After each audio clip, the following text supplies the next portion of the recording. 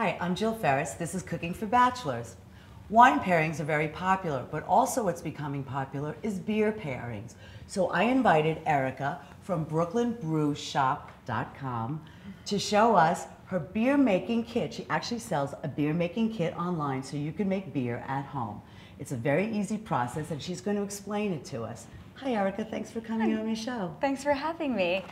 What people don't realize about making beer is that it is possible to do at home in very little space and with not a lot of work. And so today I brought for you our grapefruit honey ale kit, and we have it in the first two stages already. The first stage, pretty much making oatmeal. Okay, well, I'll let you put this down so that you can, okay, so. Show you, it just stays for an hour. So you just boil what's already in the bag? Yep, just under boiling, like 155.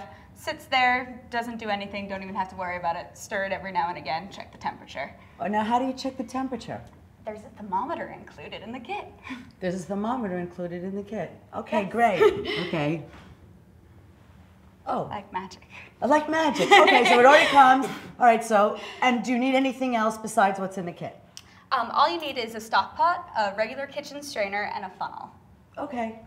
So you pretty much have this. All right, you could go out and buy a funnel if you want to make beer. It's worth it. It is. Okay. So continue explaining. So you let this sit for about an hour? Yep, and then after that, you pour it through a regular kitchen funnel. Okay. And add in a little bit more hot water to get it up to quantity, and that's just pulling all the sugar out of the grain, which is going to be your beer. Yes. Ooh, look at it. It's going on Yeah. here. All right. So the second step is the boil, and you boil that liquid with the sugar in it for an hour. Add in hops, add in some more sugars so that you get the alcohol content up, because the more sugar, the more alcohol. More alcohol. So we like alcohol. Is the hops included? The hops are included and pre-measured out for you. This recipe features Amarillo hops, which are really citrusy, and Columbus hops, which are your bittering hops, so it actually tastes like beer. Okay, we're hopping. And how much alcohol is in this? How does it really yield? This kit, the grapefruit honey, which is a lighter summery beer with a little bit of wheat in it, is still 5.5%. Which, to put in perspective, Guinness is 4%. So. Okay, so it's worth it, right? It's getting better. Okay, yeah, good. So then, after an hour, it boils. You cool it down a little bit, and then we're just going to transfer it into this jug, which is where the funnel comes in. And this is where it happens. Yes, this is where the magic happens. Okay, so you want to do that now? Is that what you're going to do and show how that happens? Okay.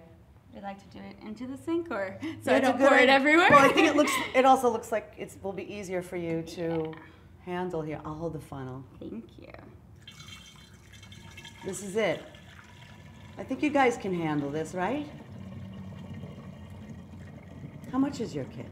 It's $40 and includes the first supply of grain, and then the additional grain mixes are $12 each and come with the hops and yeast included, and so it ends up working to be about $1 a beer because it makes just under 12-ounce bottles. Now we're talking. $1 a beer, 5.5% alcohol. I know you want to get this, right? So how do people find you and how do they get you? We know the .com. Can you sell online directly? We do, yep. We do mail orders, and then we're also, if you're New York based, we're at the Brooklyn Flea Saturdays and Sundays where you can come visit us. That's a fabulous flea market. It is, it is. I actually met Erica there. So then what we do with this, I'll remove your pot. Thank you. And then we're just going to pitch in half a packet of yeast. These are what does all the hard work. Yeah. And you just pitch half a packet in. How do you know it's half? You know. You know. That's fine. Okay, all right. Okay, that's good. More Again, yeast, no less measuring. yeast. No measuring. All right. And then you just want to shake it up a little bit just to get those guys distributed. Okay. And then you slap that on, and it will stay like that. It ferments for 2 weeks, and you transfer it into the bottle after 2 weeks, and then it will carbonate naturally in the bottle, like magic.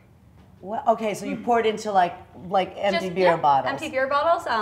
So the ones with swing tops you can reuse forever, which is really convenient. You don't have to come to the video to find the instructions. Everything comes with instructions already on it. Oh, absolutely. You don't have to memorize that. Where do you store this? Do you need to put it in your refrigerator? No, that's the best part. Cool, darker, better. But underneath the kitchen cabinet, in a closet, out of the way, totally fine. Doesn't have to occupy prime refrigerator space. That's great. So, try it. Brooklyn Brew Shop, and now we're going to cook some food that's actually going to be paired nicely with this beer.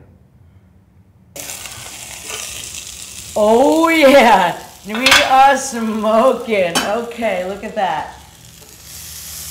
Oh my goodness.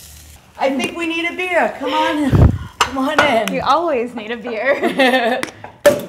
Woo! Mazel tov!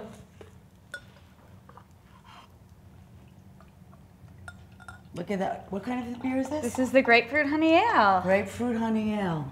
There you go. Okay. Who gets the honors? I'm a bachelor. You made the steak. Oh, that is marvelous. Food for a bachelor. There you go. That's a pairing. Thanks, Erica. Thank you.